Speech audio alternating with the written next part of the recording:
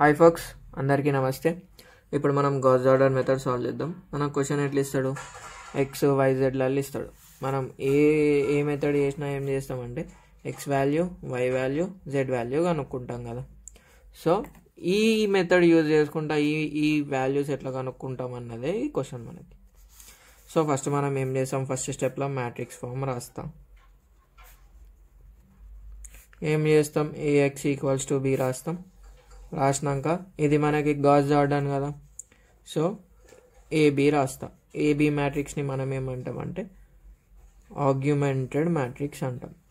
ఏ matrix అంటాం, augmented matrix అంటాం. రాసినాక third step augmented matrix ఏమవుతుంది అంటే సెకండ్ స్టెప్దే 1 2 3 4 5 6 7 8 9 10 11 12 ఇట్లా మనకు వాల్యూస్ వచ్చేసినాయి, అంతే కదా. సో ఇది సెకండ్ స్టెప్ కిందకి వస్తుంది. థర్డ్ స్టెప్లో ఏం చేయాలంటే ఇది మనకు నిచ్చెన అనుకుందాం. ఈ డయాగ్నల్ ఎలిమెంట్స్ని మెట్లు అనుకుందాం, నిచ్చెన కాదు మెట్లు. ఈడ మనకి ఏమొస్తుంది, XYZ వాల్యూస్ వస్తాయి, సరేనా. సారీ, ఈ 10 బయటికి వెళ్ళి కొట్టేసేయాలి. ఇప్పుడు మనం ఫస్ట్ స్టెప్లో ఏం చేసామంటే దీన్ని 0 చేసుకుంటాం. R2 implies R2 minus some function, R3 implies R3 minus R1 something చేసుకుంటాం. ఇక్కడ మనం ఏదైతే 5 - 5 చేస్తే 0 వస్తుందో ఆ ఫంక్షన్స్ తీసుకుంటాం. దానికంటే ముందు దీన్ని ρ1, ρ2, ρ3 అంటాం, సరేనా. ఫంక్షన్స్ తీసుకొని ఫస్ట్ స్టెప్ కింద ఉన్న వాటిని 0 చేసేసుకుంటాం.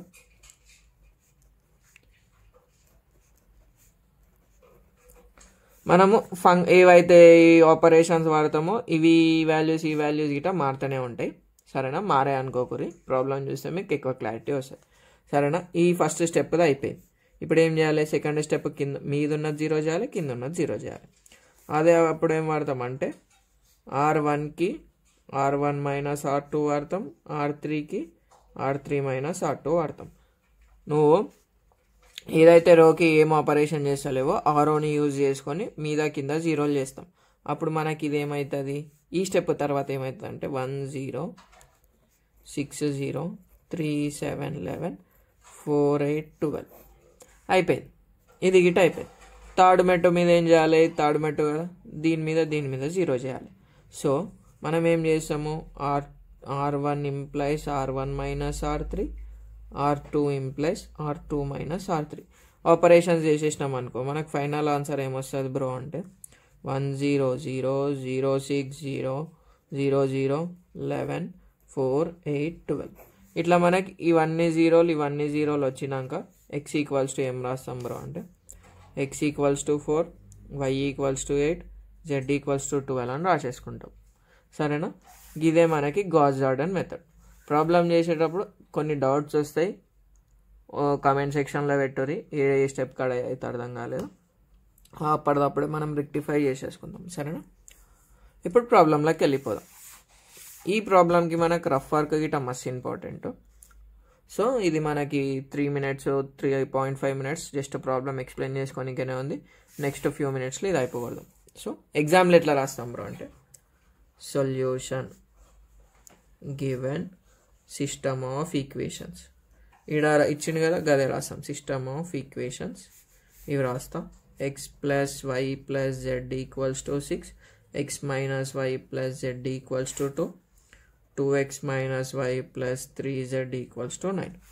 ఏం చేస్తాం, దాని తర్వాత మ్యాట్రిక్స్ ఫామ్ రాస్తాం, అదే కదా. That is ax=b. A matrix వచ్చేసి 1 1 1 ముంగటున్న నంబర్లు రాస్తాం. కోఎఫిషియంట్ మ్యాట్రిక్స్ ఆల్రెడీ మీకు తెలిసిందే, మళ్ళీ ఇటే చెప్పుకుందాం. X ముంగటున్న number, why ముంగటున్న number, Z ముంగటున్న number with symbol రాస్తాం. ప్లస్ ఉంటే మనం ప్లస్కి అంత ఇంపార్టెన్స్ ఇవ్వమని చెప్పి పెట్టుకోం. మైనస్ ఉంటే మాత్రం పక్కా రాయాలి. b = 6 2 9. ఇప్పుడు ఏంది, ఇది మనకి గాస్ జార్డన్ మెథడ్ కదా. సో మనం ఏం చేస్తాం, గాస్ జార్డన్లో ఆగ్యుమెంటెడ్ మ్యాట్రిక్స్ తీసుకుంటాం. ఆగ్యుమెంటెడ్ మ్యాట్రిక్స్ అదేంది, ఆగ్యుమెంటెడ్ మ్యాట్రిక్స్ కదా. AB = ఇది ఇక్కడ నుంచి రాసుకోండి, నీట్గా రాసుకోండి. AB equals to 1 1 1 6 1 minus 1 1 2 minus 1 3. లాస్ట్కి మనం ఇది రాసేయాలి 2 9. సరేనా? ఇట్లా ఎగ్జామ్లో అయితే ఇవి ఇటు ఉండొద్దు, అంటే నంబర్ మీద నంబర్ అట్లా గలీజ్గా కొడుతుంది కనిపించడు. అయిపోయింది. ఇప్పుడు ఏం చేయాలి? ఫస్ట్ ఎలిమెంట్ కింద ఇది 0 చేయాలి. ఏం చేస్తాం బ్రో అంటే దానికి రెడ్ పెన్ తోటి రాసుకుందాం. R2 implies R2 minus R1. 1 minus 1 చేస్తే 0 వచ్చేస్తుంది కదా, సో చేసుకుందాం. మళ్ళీ R3 implies R3 మైనస్, ఈడ 2 ఉంది, ఈడనేమో 1 ఉంది, ప్లస్ 1 ఉంది, సో మైనస్ 2R1. 2 ఇంటూ 1 ఎంత? 2 మైనస్ 2 0, అంతే కదా.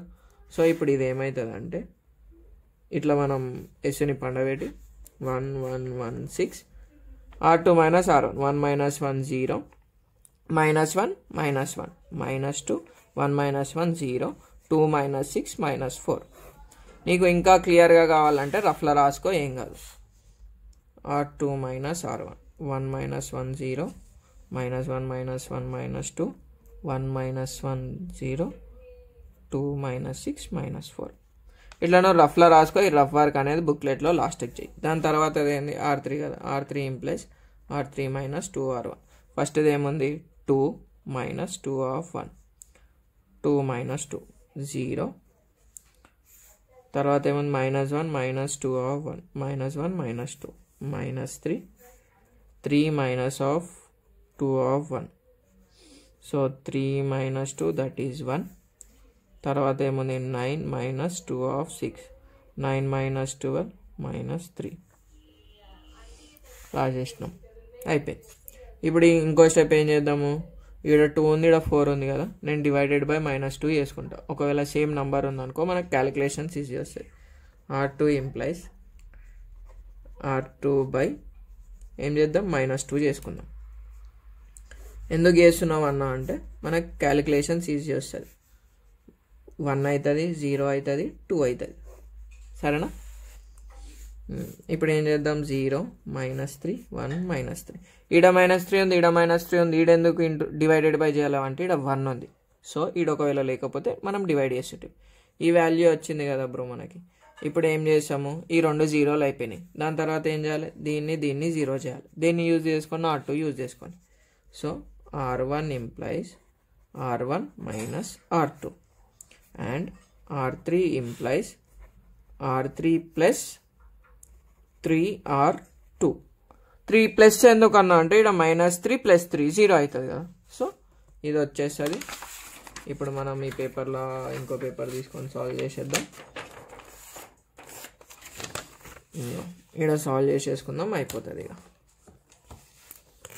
ఏముంది? ఫస్ట్ ఫంక్షన్ ఇక్కడ రఫ్ వర్క్ గిట మెయిన్ మనకి R1 implies R1 minus R2 కదా, సో R1కి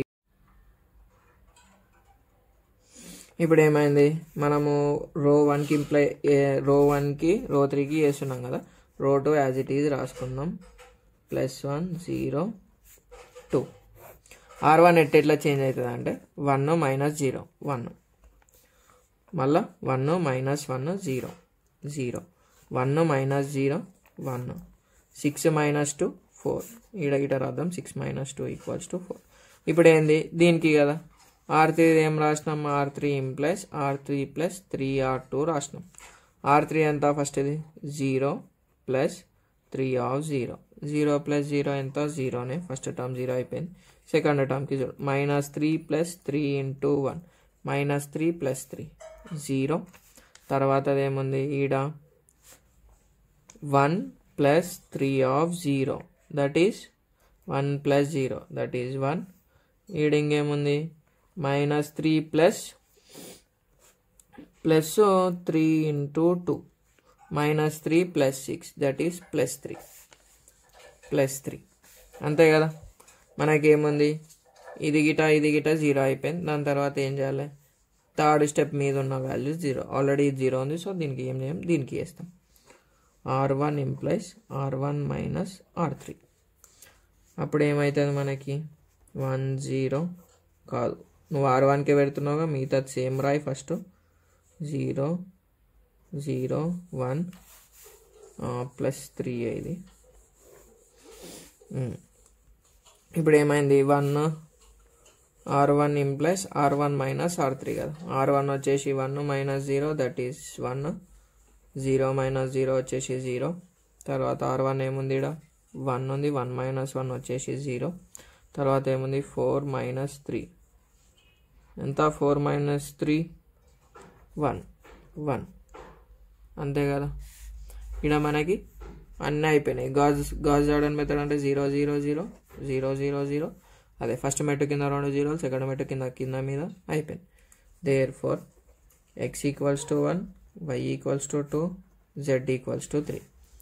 లాస్ట్కి ఏం చేస్తాము, x equals to x+y+z equals to 1 2 3. వచ్చిన ఆన్సర్ కరెక్టా తప్ప అని తెలుసుకొని గిటే ఈ మ్యాట్రిసెస్లో మనకు ఉంటుంది. వెరిఫికేషన్ అని పెట్టుకో, ఏదో ఒక ఈక్వేషన్లో సబ్స్టిట్యూట్ చేసుకో. ఇచ్చిన ఈక్వేషన్లో ఏ ఈక్వేషన్ చేద్దాం, ఫస్ట్ ఈక్వేషన్ చేసుకుందాం. x+y+z equals to 6. x value 1 + 2 + 3 equals to 6, 6 equals to 6 అయిపోయింది కదా. సో మనకు వచ్చిన values correct. Just gas Jordan అంటే ఏముంటుంది బ్రో అంటే, ఫస్ట్ ఏం చేయాలి, ఆర్గ్యుమెంటెడ్ మ్యాట్రిక్స్ రాసినాక కింద ఎలిమెంట్లను 0 వేసుకోవాలి. సెకండ్ స్టెప్లో దీన్ని 0 వేసుకోవాలి. థర్డ్ స్టెప్లో దీన్ని 0 వేసుకోవాలి. వచ్చిన వాల్యూసే ఆన్సర్స్. Thanks for watching. నచ్చితే సబ్స్క్రైబ్ చేయండి. ఏమైనా డౌట్లు ఉంటే కామెంట్ సెక్షన్లో పెట్టు.